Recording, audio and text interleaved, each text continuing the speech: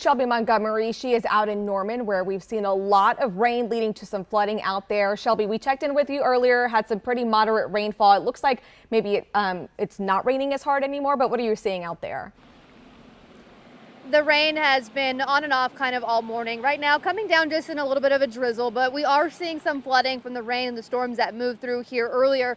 This is College Street right on the corner of Lindsay Street. As you can see, we're seeing a little bit of flooding here. In this spot, it's a little bit above my ankles. Cars still have been driving through. Others see the flooding, decide not to take the chance. But as you can see, most of the streets right here on Lindsay, things are looking good. Let me get out of the way.